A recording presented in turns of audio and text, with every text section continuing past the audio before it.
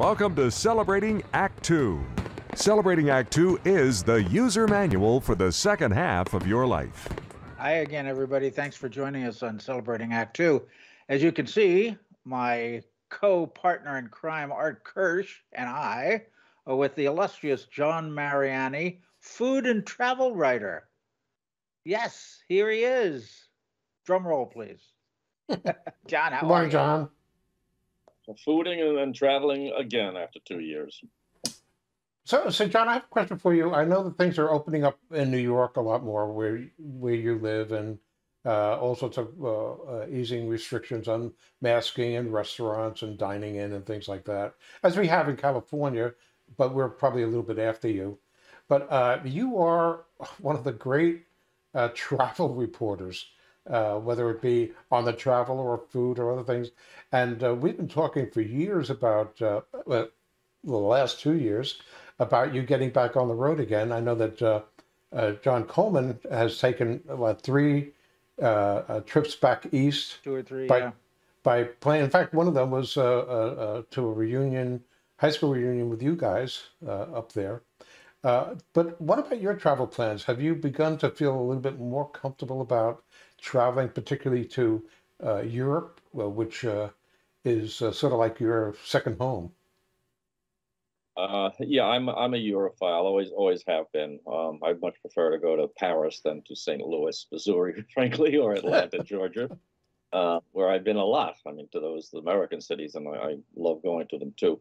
But I really do miss Europe. And yes, at this time of taping, Europe is almost completely open. There's this little business going on in Eastern Europe, which I don't know what will happen there. But they, first of all, New York is wide open again.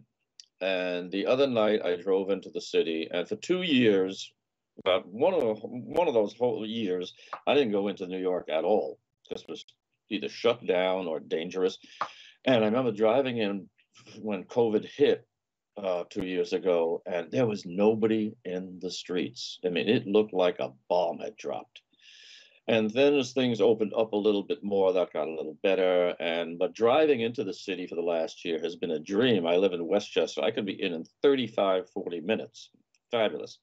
The other night, with restrictions lifted and people going out, and it's springtime, it took me an hour. And I realized how lucky I was because I started cursing the traffic again. And when I came across to Times Square and Broadway, it was as jammed as ever. All the lights and the neon, people crossing the guys on the bikes going down the wrong way of the street to deliver pizza and Chinese food and so forth. Well, out of towners looking up at the neon and walking when the light is wrong, and I'm cursing my head off and saying, "This is great. New York is back." You know, so I'm happy for that. I really, really am, and I expect that is going to obtain when I start going away to Europe. And in fact, I'm hopping a plane to Ireland, which opened up just this past month. And I already hear you're trying to get through the Aer Lingus now. A month ago, you could call Aer Lingus and have any, they pick up in like 3 minutes. Now, try to get a book of passage. It's wonderful and maddening at the same time.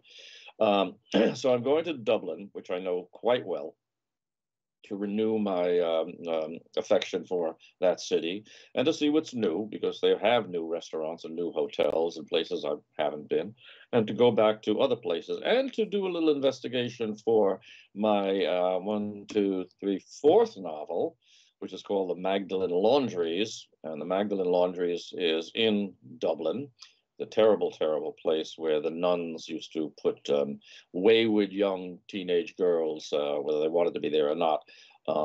That's going to be a good mystery. I'll let you know about that. And I want to go into Marion Park. I want to see the statue of Oscar Wilde. I want to eat a good bangers and mash for breakfast, and I want to have good fish fry and Guinness and hear some music, Irish music. So I'm really looking forward to that. And then I'm going on to Galway, where I have never been. So anything I write about that adventure will be wholly new. And that intrigues because, there's a whole lot of places in the world that I have never been. But frankly, at my age, the thought of boarding a 22-hour flight to Bangkok at this point is not interest me as much as it once did. If I lived on the West Coast, I might consider going. But I think my days in Cambodia and Ceylon and so forth are probably over. But Ireland's it's 5.5, 6 hours away from JFK, and Paris is 7, and Italy is 7.5 or 8. So that I can handle. Try to go business class if I can, but I can't always afford that. Now, John, when you travel and when you pick a destination, as you have now for Ireland, do you do it based on the popular? In other words, most people want to go to Europe as opposed to most people want to go to Bangkok. Therefore, you are going to report on what your audience is interested in, or do you do it because you haven't been there before? Well, both, but mostly the latter. The former, my readers are kind of cosmopolitan and world travelers. As I said, my choice to not go to deepest, darkest Asia anymore is due to the travel time and the wear and tear on my body and so forth. That's a real commitment. You can't zip over to, New Delhi for a 5-day trip. Whereas I can go to Ireland for a 5-day trip. I'm going for a week.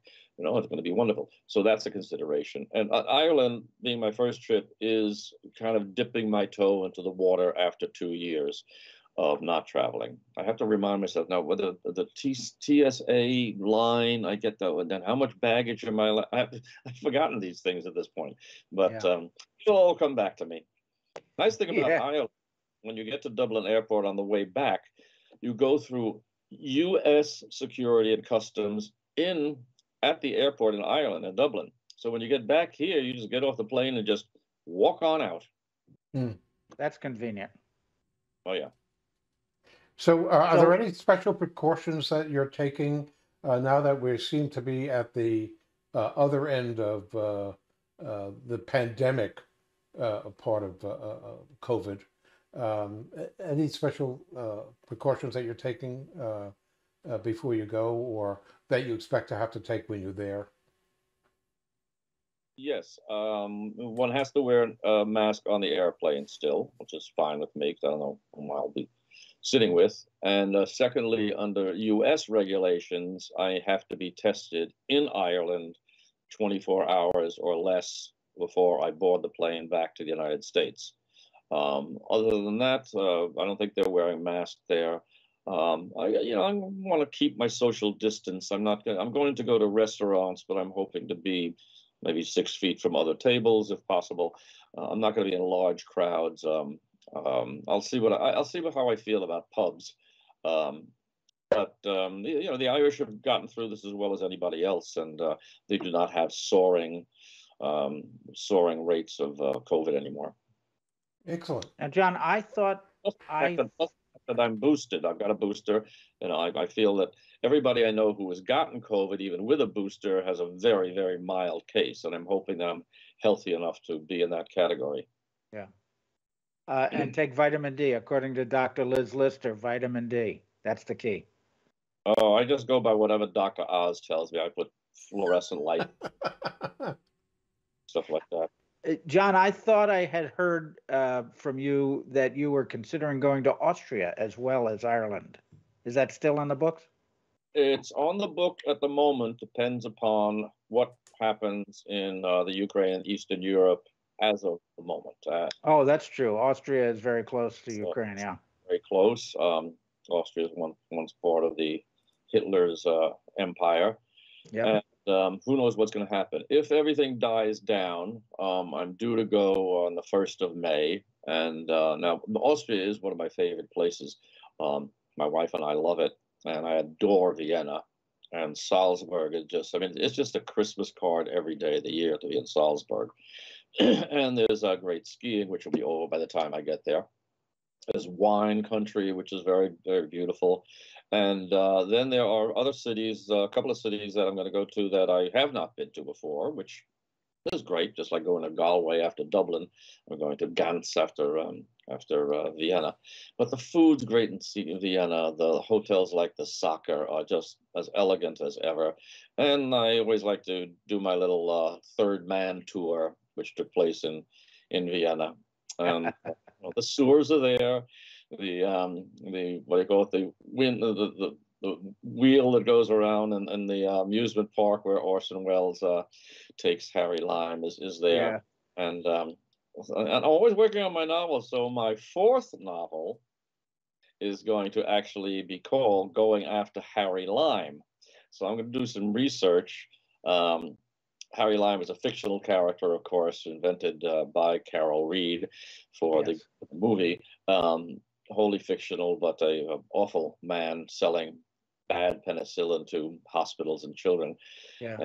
But it's a great, great movie, and all of those places you can go to Third Man Tour in Vienna, and it's a lot of fun. You can see, oh, there's the corner where Orson Welles peeks his head out, and where the cat comes out, and there's the Ferris wheel, and there's the Soccer Hotel where he stays.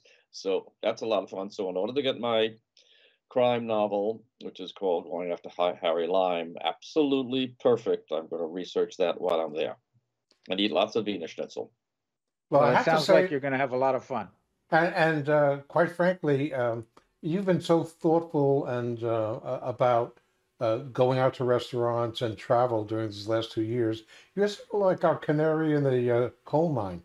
The fact that you're getting ready to go to Europe maybe is a good sign. Airlines should take note that they're going to be inundated with people who are ready to get back to life as we knew it. Europe is going to be antsy, though, depending upon what Comrade Putin has in store. And I'm sure a lot of people who thought of going anywhere near Eastern Europe to Croatia, Albania, Slovenia are rethinking that idea. Yeah. Yeah. Well, we look forward to your report when you come back. And thank you for forging the way and leading the way and letting us know that it's perhaps safe to travel again.